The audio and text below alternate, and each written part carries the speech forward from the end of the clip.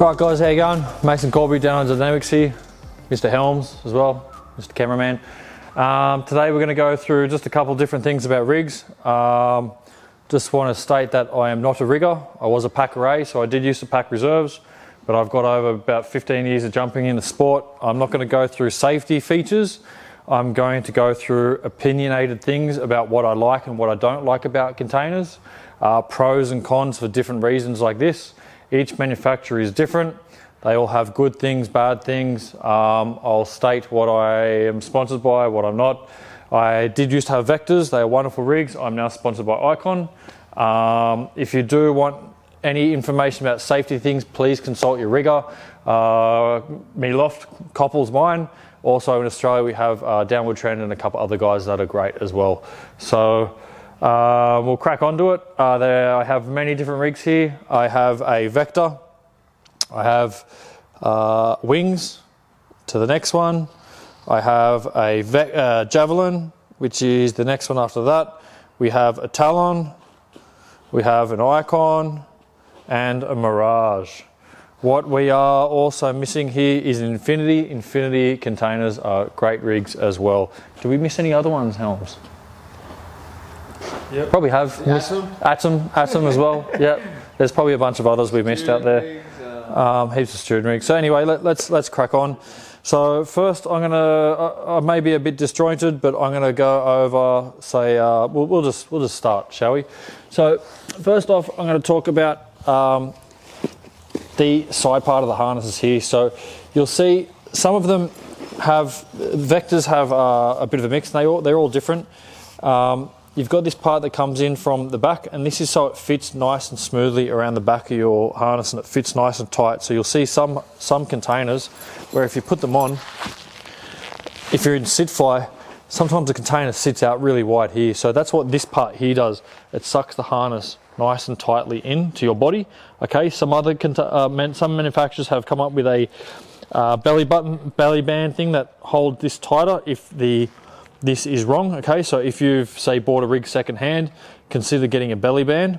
Belly bands do help pull that a fair bit tighter to your waist. Otherwise, if it's fitted to you and you bought it from the manufacturer, they should should fit good without a belly band. Okay, if it doesn't, you can probably send it back or get a belly band. I'd be pretty ticked if I got it and it didn't fit me. But anyway, so that's what these do. Okay, so generally they come from the center, and this one here has a nice stiff one on the outside, so that holds it nice and tight as well. Okay, so that's for those. You're going to see, I'm going to go through those on all of them. You can see here, this one just comes from the center. This is a Wings. Okay, we'll go here on the Jav. It's got very similar to the Vector, to the Microns. Okay, so dual. We've got a Talon here, just from the center. I know the difference for the Infinities. The Infinities actually have a floating one, so it actually moves and floats. They're actually quite good. I really like those. The Icons, again from the center, these guys have a belly band attachment that comes stock standard with it. So if you want to put the belly band in, I don't need the belly band on this, but it does help. Some people use the belly bands as well. So if they're swooping, they can take the chest strap completely off, and they can lean out of the harness, so they don't need the chest strap at all. And that's why a lot of them do use the belly bands for that reason. I like to leave my chest strap on. And then we have the Mirage. That's also coming from the center. So you can see there's a big variety of them, but most of the rigs pretty much all come from the center these days, not from the outside, because they have learned over time that it's better off coming from inside the rig, a little bit closer to the center of the rig rather than the outside, so it fits a lot nicer. Now the next thing we're going to go over is the, what do you call these again, mate? The riser covers. Look at that. I think I know what I'm talking about, won't you? So the riser covers. So many riser covers, big variety, okay? These are tuck flaps and these are magnets. Now, personally, I've had tuck flaps and magnets. I've also done speed skydiving competition, and the speed skydiving guys all use tuck flaps because, believe it or not, the magnets have all come open. Not on this rig in particular, it was actually my Vector, but I've had it also happen on these. All the magnet ones, whenever I've gone really fast, they actually pop open. And the riggers and the manufacturers say, stick another magnet in. And guess what? I've stuck another magnet in and it still bloody happens. Yeah, the magnets are not strong enough if you're doing speed skydiving. If you're doing them, get tuck flaps, okay? Otherwise you will have to tape your harness and your risers, so therefore it doesn't flap open. I've actually had my toggle come out because my riser popped open. I was going that quick. My toggle wrapped around my ankle doing 450k an hour, and it wasn't fun when I went to pitch because I thought my suit had actually blown open. I know, ego, thinking I was going that fast, my suit come open, but I wasn't. My toggle came out and I wrapped around my leg. It was luckily one of the best openings I'd ever had, surprisingly, jumping a layer, but is what it is. So if you're going to go quick, tuck flaps are really good. We do need to fix that, guys, if any of you manufacturers are listening, because the magnets, we are having issues, but they still are great. They still do work. But if we're going fast, tuck flaps are great. So you'll see the Mirage tuck flaps on this one, bit of a different design. We've got a lip here, and then this comes under here, so it goes over the riser. So it seems like it's a two-stitched kind of thing. It's two-staged, right? So it's a Mirage. These ones, magnets here, cool. The magnets are on the inside. Put the magnets in. They're both great. The Vectors have these. All rigs these days, I'm pretty sure, have tuck flaps. So tuck. This is a little bit different than the Mirage, you can see. So it's kind of one here. It's as one piece, and it's just tucking around. Some of these do wear, I find. You can see it's wearing a little bit there, so that's something to watch as well if you're going to get another rig and you're looking at buying and purchasing rigs. The Jav tuck flaps, I have found personally, have been the best. I really like the Jav ones. They're really good. A lot of the speed guys do wear them as well, so check them out. It's a really nice tidy rig there. We've got the Wings one, very similar to the Jav. It's a little bit shorter. You can see these guys have a little bit longer. That's shorter, but they still work. And then we go to the magnets again on the Vectors. Okay, so you can see it's a little bit different. They've kind of had that little thing that goes in compared to the Icon. They think that that does stop it from coming open, but as I said previously, I have had that come open as well. So it's a little bit difficult to jam in, but Vectors are quite good. Now, if I take these to the two magnet ones, what we're going to see here, we have these little risers. So as I open this, there's another stage in here. This goes over the risers compared to this one doesn't. Okay, so they've made this bit a little bit longer compared to this part. That covers the risers there as this comes over. See the magnets here, they can flip. If they flip around on the inside, they can bunch up. This just means that the magnets, they're not all sitting properly within this riser cover. So you might need to flip the magnets around so they actually sit correctly. And this also can be a reason why the risers come open if your magnets aren't actually fitted in the riser correctly. So really have a think about that, check that out. Okay, so you can see here, boom, that comes over. This goes in, and there's the two differences between how they are sitting there, the different shapes. Both work, but as I said, for speed and for going fast, I am sponsored by these guys, but I said at the beginning of this video, I'm going to be honest, and I will tell you guys what my opinion is and why my opinion has developed that way. So I'll put that a little closer again. Okay, so we've gone over riser covers, and we've gone over the articulation here in, sorry, not the articulation, and the side laterals. Now we're also going to find some articulation. The articulation is this part in the rings, okay? So you'll see some containers, like the Vectors and the Javs. I think you have the option in all containers to do this. It's up to you. I find when we have articulation, from what I've found, most rigs with articulation compared to the stitching coming from here, most of these, you can correct me if I'm wrong as well, Holmes, but most of these ones I find have a common occurrence of the riser actually slipping off people's shoulders. The reason that can happen a lot is due to the harness and the chest strap being tightened so much to a point that it actually causes this here to now start slipping off. So this is where, when you're wearing the container, it's almost better to have this not super tight, but just comfortable over you, so it doesn't actually pull this out wider. You can see how now it starts pulling that wider. So having it so it's nice and kind of just comfortably fitted, okay, is actually safer and better. I've never seen anyone slip out of their harness due to this. Yeah, never. So it's just going to be uncomfortable. It's just going to be playing on the back of your head and distracting you. So I personally prefer to have this type of harness rather than this type of harness, but I'm sure other people out there will say differently, and it's all personal preference. Okay, that's why I do want to preach on these videos that I'm not saying anything's right or wrong. Each thing's personal preference. Okay, so as we flip it over, we can see, boom, Wings has this. Boom, Icon, I've got this, but I know all manufacturers, I don't know, but I'm pretty sure all manufacturers have the option to get articulation for the chest strap area, or you can see the rings down here, different placement of the rings, that's the same kind of thing as well compared to this. I prefer this style compared to this style, or compared to, say, here we go. So you can see there's a bit of a mix, okay? Mix, that's the same as that, same as that. So it's each to your own, different preferences, but my preference is something like that. That one in, and just a nice one piece going over. All right, so that's the general harness. Next thing I'm going to talk about is, we'll go what's staring me in the face right here. Now, if free flying, anything in general, even not free flying, flat flying, I would suggest everyone starts moving to PUDs. The big reason why, a good friend of mine showed me, Mr. Bogues. Anyone seen that before?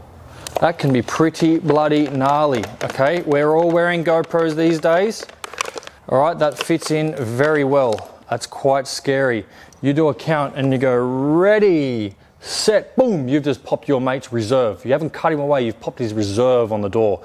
So really thinking about if you're getting into jumping and you're going to be doing it for a long time, PUDs. Yeah, PUDs are, sorry whoever's cameras that is, PUDs are a very good reason to get them because of that. Now if we're going to talk about PUDs, there's many different types of PUDs. Oh yeah, look at that too. So I didn't see about that.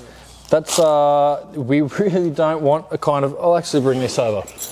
So this personally, that's a pretty shocking system to have, all right? I'm pretty sure Talon would have fixed this by now as well. It's different options, but you don't want that. That's a lot easier to slip off. If we look at what the reserve and the cutaway should be like, it should be jammed in like this. This should be floating, so we do want it so it doesn't have Velcro on both sides, and that way we can peel off, but this is also covering it, okay? So that's in here like this, all right, nice and in safe, but that there is a really shocking, I would not go for something like that personally, okay? You can see on the other side it's covered as well, but the Velcro is only on one side, okay? Something else we want to really notice is the gripping and the type of the PUD. This is really squishy, it's got nothing inside, okay? I can bend that, it's going to be a bit harder to grip. Same with this, look how thin this is. All right, so if I move this side, I move this, you can see that shape there, okay? And you can see this kind of shape here. Now this is a flat back, and when I get my hand on it, I can actually feel like that's gripping. I've had personally before, which I've talked about on another video before, when I chopped, my hand wearing gloves, I wasn't able to grip it properly because I had nothing there to grip. It was a lot harder and the gloves slipped on the inside. Whereas now, because I've got a bit of a lip, it's gonna grip a lot easier. That's why also when I do my drills, I don't grab my handle like this. I grab my handle like this, okay? Now I've got like a full, that's a lot easier to get the leverage from, okay? You can see even on this container, same thing as this one, okay? It's floating on the back, boom. It's a lot safer. Really check your Velcro, okay? When you're checking your rig, rips, tears, frays. When you're checking your metal, cracks, burrs, and corrosions. Thank you, Army, for teaching me that. Very good saying. They're good at their little catchphrases. Rips, tears, frays, cracks, burrs, and corrosions when you're checking it. So, reason I have these handles, nice, grippy. Okay, you can grip that compared to this one. You can grip it, but it's squishy. This has something inside that's hard. I cannot bend that at all. It's got a bit of tubing. This one, yeah, so these are the things you want to check out. I'm not saying it's right or wrong, It's still TSR, it's still TSR, I'm pretty sure. Still safe, you can use it, it's gonna work, but they're the little things you wanna try and keep in mind, okay? This one here, good. See, nice and hard as well, it's got something hard in it. Okay, so it doesn't have as big of a lip, but it still works quite well. Belly band? No belly band on that one. Oh yes, it does have a belly band on this one. Okay, so let's check that out. This is the belly band I was talking about before. After that, we're going to finish off and we'll just talk real quickly about the pilot suits and the deployment system and the RSL I'll go through real quick too. So, belly band, this is exactly what I was talking about. I'll put this one on. Okay, you can see here, belly band, it's been tied off, so it's a different method rather than the clip that's been put on my rig, the Icon. And they can tie it off onto here, onto this point on the attachment. Okay, just on that little ring that comes down. Comes on here, just like this. Whoop. Thread that through. Not showing a good demo right now. There we go. And that there is what's going to pull, if that's it out wide, that pulls, go that side shot, that pulls that nice and in tight. Cool, that's why people use the belly band. This rig's for a person a bit smaller than me, so it's a bit harder for me to show, but belly bands. Okay, so a couple of these don't have RSLs. It's all got one on the harness, on the container, so you can check it out. Here's one here. Okay, I'm trying to find one that's wrong. These are all correct RSLs at the moment. So what I will find, we find this sometimes. So the RSL, notice where, I would like to find a typical one. This, okay. So you can see here how the ring comes down, just like that there. And the ring comes from the back, and this little tab is towards the body. The reason this is for multiple reasons. One, you can go, if you wouldn't, it'd be pretty tricky doing this, but very easy to undo with the teeth if your hands are tied up. Okay, also it's easier for you to pull. Here you don't have to reach around. This one comes in. And also, if this is going on from this direction, this is a lot easier for this to happen and get tangled in. Okay, if you're going to chop and this 3-ring comes off, it's going to jam that in there. So it can still happen the other way. It's just a lot less likely to happen. Okay, it's got a lot further to go. It can still happen, it can still go in, but there's just less chance for it to go in. All right, so really thinking about putting that there. Look from it, it comes in from the back. Oh, chop my finger up. Comes in from the back, don't put it in from the front. I see a lot of time people get their containers back from riggers and it comes back the other way, so keep an eye on that. Last one is puds. Hackies. Okay, floating handle. That's a lot easier to slip out. It does work, but for free flying I would prefer something similar to this where it tucks nice and in. Okay, it's a lot flatter. Something similar to this. This is good too. You can see where this here slips under this, goes nice and under really well. Okay, this one here, it doesn't have either. Okay, but that's in. It's a little bit similar to this hacky over here, but it pulls in this direction. This one here, vector again, goes in under that. Okay, so these are all pilot chutes. They all just throwaways. You want to probably peel and then throw. Okay, you're not gonna just pull this direction because it's gonna jam like that. It's not gonna be as good. Cool. All right. So last but not least is this mechanism here. Okay, we'll use these. So you can see some come from the bottom, like that. Comes from the bottom, bottom, jabs going over from the top. Rises spiral coming under, and these bottom. So you can see the quite typical one is from coming from the bottom over. Now let's go back to these ones. Okay, you see here it's a throwaway. So you can see here the pilot chute, that'll come out, inflate, boom, and pull that pin. All right. Now the way I'll actually do that. Boom, pull, deploys, inflates, pop. You're packing that. I'll pack that. All right, this next one, the way I do this is I have it so the pin is tucked under. Okay, the reason is because I do a lot of jumps with a lot of people, so no one can bump me, and the pin is a lot more likely to stay in the container if I get a bump. Now it is a pull-out system, so it's different than a throwaway like this one. Okay, so you have to, it's a straight pin as well, you have to pull this, it comes out like a floating handle, okay, and you pull the pin. The pin's pulled, you pull the pilot chute out, it's connected to this. As that inflates, then it acts like a very normal pilot chute and pulls that out, okay.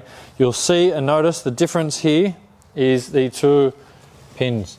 One's a curved pin, one's a straight pin. The reason that is this one rotates when it comes out. The pilot chute comes out, it rotates, and then it pulls out this way, just like this, it slides. Because I'm pulling this pin out, it's straight, I physically have to pull it, and then it comes out. Now the reason I use a straight pin is because it's underneath. One, it's a pull-out system, and that's just what they use, but because it's pulling direct line of pull. Whereas if I use the curved pin on this system here, you have a flap that goes over the top of this. So when you pull and the pilot chute comes out, it gets jammed and it's not able to rotate to then come out. So it's a lot more likely to jam and have an actual lock and not be able to come out, and sometimes you have a pilot chute in tow. Okay, so that's why I use this system, so it goes under. I'm more safe from people bumping my pin out.